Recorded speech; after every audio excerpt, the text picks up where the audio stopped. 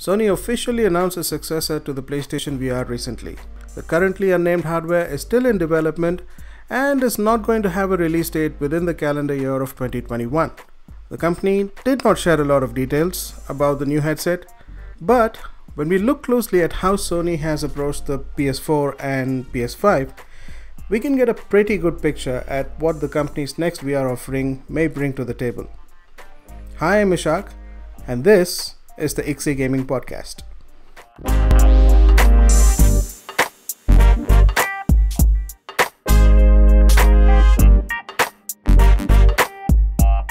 When the original PSVR launched back in 2016, it brought with it a range of reactions within the industry.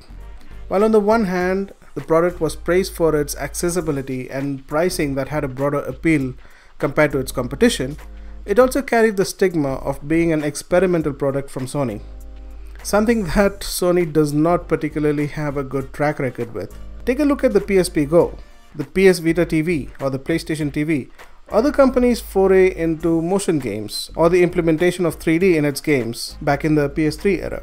Sony's experimental projects get a big push from the company in their infancy, only to soon be abandoned if those products don't gain traction very early on. So, one can be forgiven for assuming that PSVR would be one of those products back when it launched. But here we are, 5 years later, and the company has seen a decent amount of success with the platform, and had also supported it with some great software. Speaking of great software and VR, check out our podcast on the best VR games you should be playing now. This not only covers the games in the PSVR platform, but the VR space as a whole. Coming back to Sony, from Sony's point of view, VR as a platform does not have the biggest market in the industry, and yet there is some pretty heavy competition with most, if not all, offering a better visual experience thanks to the added power they gain from borrowing resources from the PC platform. So, despite selling the most number of VR headsets, Sony's plan for a successor to the original headset was always up in the air, until a video that shows Sony researching a new pair of VR controllers in its prototype phase was out in the wild.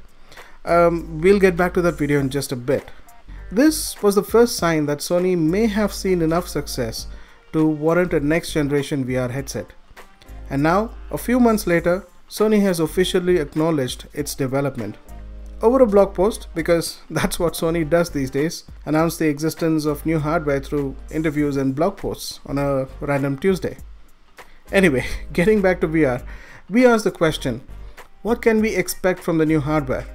Before we get into what information we have from Sony, let's also look at what the competition offers that PSVR doesn't, as that would give us a good idea of what Sony would likely address in the next iteration of the headset.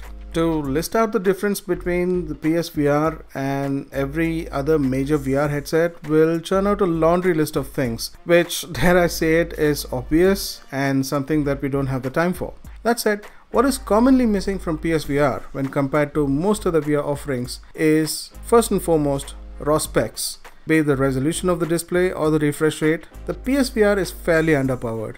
Secondly, there is a control scheme. While PSVR does offer Move controllers and peripherals like the aim controller attachment for the Move controllers, and also support for the DualShock 4, the competition is far more advanced with more intuitive control schemes parallel to the VR platform, like individual finger tracking and even pressure detection in cases like the Valve Index. The third most common difference is the inside-out tracking system, without the need of a camera setup to track players' movement and headset position. While top-of-the-line VR headsets like the Index still use an external tracking system, it did manage to do so with a minimal cluster of cables and an overall setup that can be ready in under 10 minutes, unlike the setup for PSVR. I bring up these 3 points as these are the ones that are most likely to be addressed, and in a way, it's these 3 things that set a standard within the VR space. Like with the PS5 compared to a PS4, a spec bump is the most obvious of changes one can expect with a new hardware. However, how far can Sony push it is something interesting and yet to be seen. There is no doubt that the next iteration will open doors to better visuals and, as a result, better immersion. And the PS5 will play as a better, more competent hardware for VR than the PS4. But frankly, the more interesting things to look out for would be what type of control schemes would be employed and how Sony plans to implement its tracking system. Let's get to the controls first. And this is where Sony has the recipe for potential success already brewing. And to make sense of what I mean, let's discuss the video I mentioned earlier about the prototype VR controllers. This video demonstrates individual finger tracking with the work-in-progress controllers, recording different types of hand poses of various hand sizes, which results in accurate estimation of a random hand pose, enabling accurate translation of actions on screen. What I mean is, any action that you perform with these controllers on in your hand is accurately represented in the VR world. The controllers, which look much like traditional VR controllers, look to be designed to implement a control scheme that borrows from the Valve Index, with one-to-one user input and in-game actions using all fingers of both hands within the VR world. Simply put, you don't press a button to unsheath your sword anymore. These controllers will allow you to unsheath it like you would in real life, should the developer want you to do so in their games. This level of immersion is something that no console currently offers, and would be fantastic if games developed for the new headset employ such gestures as controls. The video features a demo that shows assets being manipulated in real time within the VR world by real-world actions with the VR controllers on. So, a proof of concept for this immersive control scheme already exists. But it does not stop there. On the blog post that revealed the headset officially, Sony's Senior Vice President of Platform Planning and Management, Mr. Hideaki Nishino, also announced that, quote, "One of the innovations we are excited about is our new VR controller, which will incorporate some of the key features found in the DualSense wireless controller, along with a focus on great ergonomics." End quote. So the DualSense controller's haptic feedback and adaptive triggers are most likely going to be incorporated in the new VR controller, because those features make the most sense in VR. Now these features, combined with accurate 3D audio, would make a whole lot of difference between Sony's new hardware and other VR offerings in the market. Getting back to the previously discussed video, it also mentions that no external sensors were used to track motion, which could hint at a welcome inside-out tracking system for the new headset. That said, in the same blog post that revealed the headset, Mr. Nishino also mentioned, quote, "We are taking what we've learned since launching PSVR on PS4 to develop a next-gen VR system that enhances everything from resolution and field of view to tracking and input. It will connect to PS5 with a single cord to simplify setup and improve ease of use, while enabling high-fidelity visual experience." So it looks like it's not going to be wireless after all. Whether that is a compromise one will be willing to accept will mostly depend on the value add that would accompany the headset in terms of exclusive games and, most importantly, pricing. We'll have to wait and watch how this unfolds when Sony is prepared to reveal more information. But one thing is for sure, VR games are going to look much better on a VR platform that is based on a console. And speaking of improved visual fidelity, check out a blog post on the graphical leap that accompanies this new generation of consoles and the new breed of graphics cards. Game graphics have come a long way since the 8-bit Mario era, but this new generation could open doors to lifelike visuals, empowering developers to tell stronger stories in the visual style they envisioned. Log on to iXiegaming.com/blog for this blog post.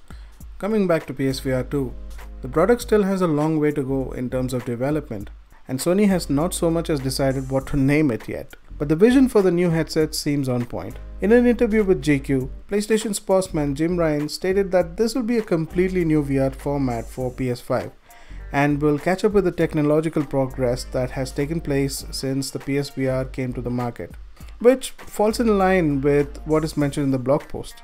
There is no doubt that the new system will be a big improvement from the old one, not just in specs, but ergonomics and comfort, thanks to a company that is now much more open to feedback on its products than ever before.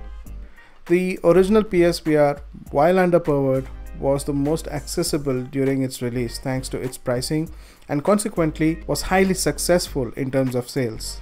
And it is great to see Sony continue to focus on the platform despite it being for a niche audience. There are still plenty of unanswered questions though. We know that the headset would not release this year, but would 2022 be a better bet? If the new headset releases in say 2023, it would be in a predicament to play alongside a 3-year-old hardware, much like the original PSVR did with the PS4. While the PS5 is a great machine now, will it be powerful enough to accommodate VR games that match the visual quality of games from other VR platforms at the time? Above all, can Sony bring all these innovations and advancements and still be able to price the new headset in and around the same price bracket as the original headset? The Valve Index launched at a price of a typical gaming PC in 2019. Can Sony manage to release something similar in 2023 at the price of a typical gaming console? I guess we'll have to wait and see. So, what's your take on VR? Have you played any VR games on the PSVR or any other VR headset? If so, what is your favorite game? Will there be a third generation for VR headsets some 6 years down the line? Sound off in the comments in whatever platform you are listening to our podcast. iXie Gaming podcasts are available in various platforms including YouTube. So let's have a conversation going. If you have any questions regarding this or questions regarding any of the podcasts, you can ask them in the comment section, or you can directly send an email to me at ishaq.a @indiumsoft.com. So let's keep those discussions running, and I'll meet you guys in future podcasts. Until then, I'm Ishaq, and this has been the iXie Gaming Podcast. Thanks for listening, you have a great day, and keep gaming.